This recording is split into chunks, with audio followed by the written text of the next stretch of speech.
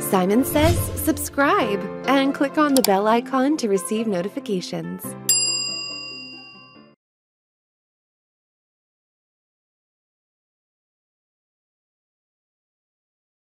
Before we begin, it's important to understand spills and arrays because this is probably going to be new terminology for you. In Excel, formulas that return multiple values will spill these values directly onto the worksheet. Now, that might not make too much sense to you at the moment, so let's take a look at a couple of examples. So I'm going to show you an example of just a regular formula first of all, or a standard formula.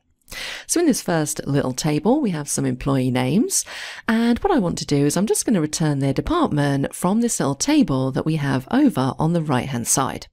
So what I could do here is just a very simple VLOOKUP. So we're going to type equals VLOOKUP. Our lookup value is going to be the employee name. We're going to look up that value in this table over here.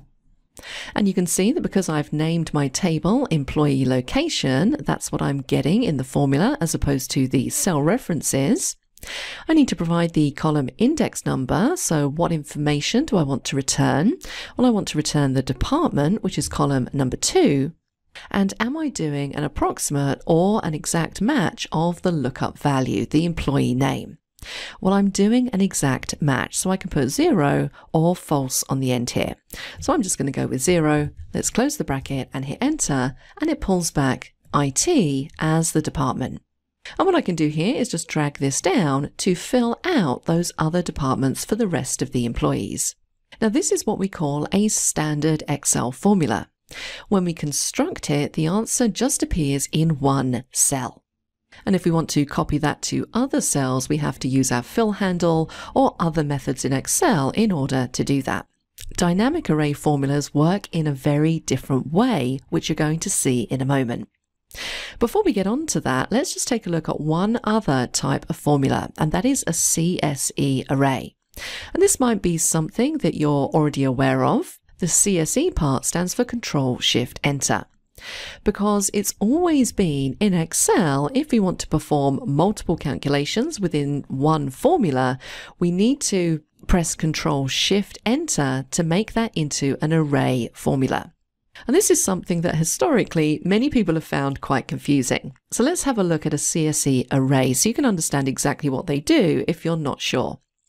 Now, in this little table, we just have, again, some basic products. We have the quantity that's been sold, and we have the price of each of those products. So if I want to find out what the overall total is of all of the products, this would involve two different calculations.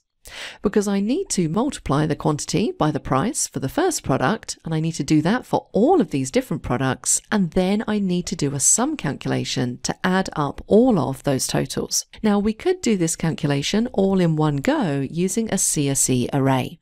So what I'm going to do here is we're going to say equals sum, and all I would need to do is select all of the quantities multiplied by all of the prices. Now, in order to get this to work and to calculate correctly, we would need to make this a CSE array, which means we need to press Control-Shift-Enter and not just Enter. So let's do that, Control-Shift-Enter, and we get our total. So CSE Control-Shift-Enter allows us to combine multiple calculations in one formula. And another thing with these CSE arrays, you can always tell if you do have a CSE formula, because if you look at the formula bar, you'll notice that your formula is encased in these curly brackets. So that tells you that it's an array formula. Now, bearing in mind both of these examples that we've looked at, this is going to give you a better understanding of how spills work with dynamic arrays. And what I'm going to show you is a very basic example of a filter dynamic array. Now, I am going to move through this section fairly quickly, but don't worry if you're not really understanding what I'm doing, because we do have an entire lesson dedicated to this filter function a bit later on. And we'll go through it slowly and we'll break it down. Really, what I'm trying to get you to understand in this lesson is just the concept of how spills work. So what we're going to do is we're going to return the employee, the department, and the block from this table depending on what we have selected in column K. So we're going to use one of the new dynamic array formulas, and that is filter. So let's type it in. We need to select our array, which is going to be everything in this table.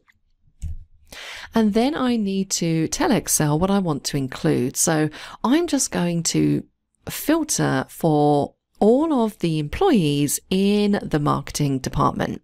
So we're going to select the department array, and that has to equal what we have in cell K4. And that's all I'm going to do. There are lots of other things we can do with filter and lots of other arguments we can use, but just for this basic example, let's close off our bracket and hit enter.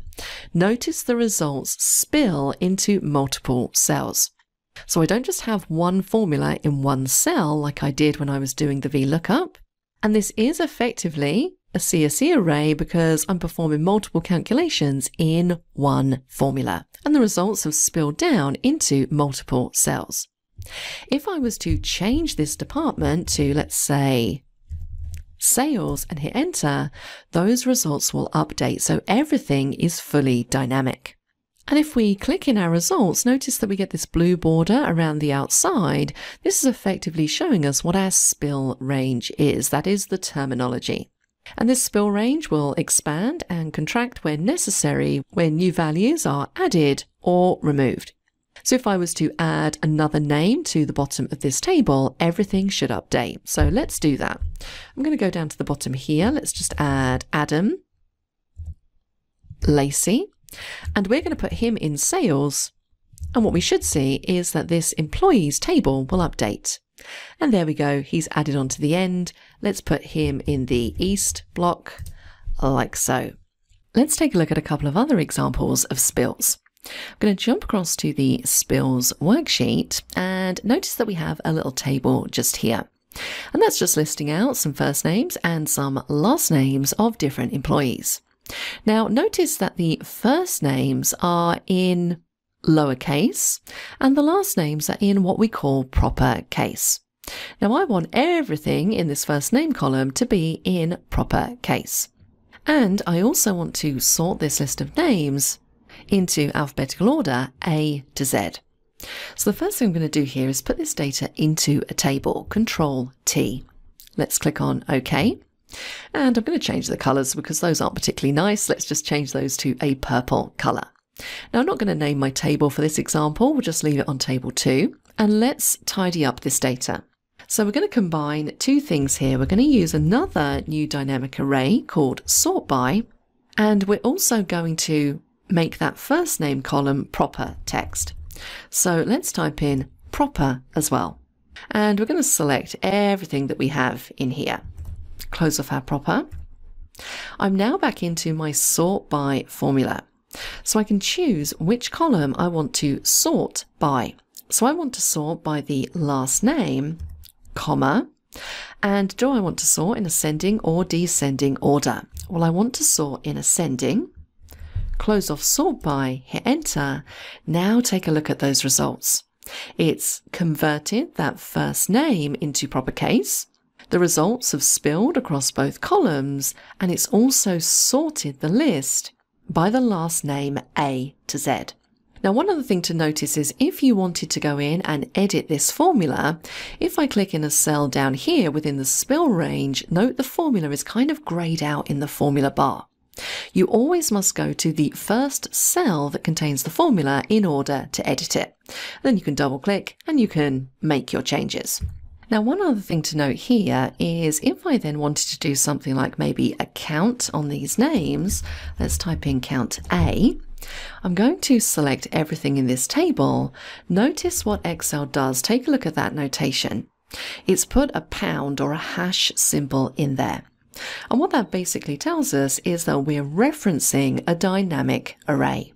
Now, if I was to press enter here, I'm going to get a result of 22 because it's counting each of these individual items.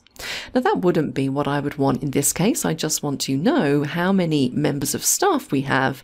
So I could go in here and I can do a divided by 2, and that's going to give me the correct result of 11. Now, what about if I was to add more names to this table? And you'll notice at the bottom here, I just have a little list. So let's drag this up. And because our original data is in a table, that table is going to auto-expand to accommodate those new names. But take a look at what's happened just here. We now have a spill error in column D. Now, why do we have that? If we click on it, take a look at the range. If you look at the blue lines around the outside, you can see that because I have another table underneath, there isn't enough room for these results to spill down. So this can easily be fixed simply by moving this table out of the way. So if we pick this up and let's just drag it over here, now I get my spill results. Also notice that my count has updated as well. So everything here is completely dynamic. So that's kind of how spills work. Hopefully you can now understand that and see the difference between just a standard formula, CSV arrays, and dynamic arrays. This video is part of our complete set of courses for Excel 2021 and Excel 365. To take a look at our courses, click over there. If you're not a subscriber, click down below to subscribe so you get notified about similar videos we upload.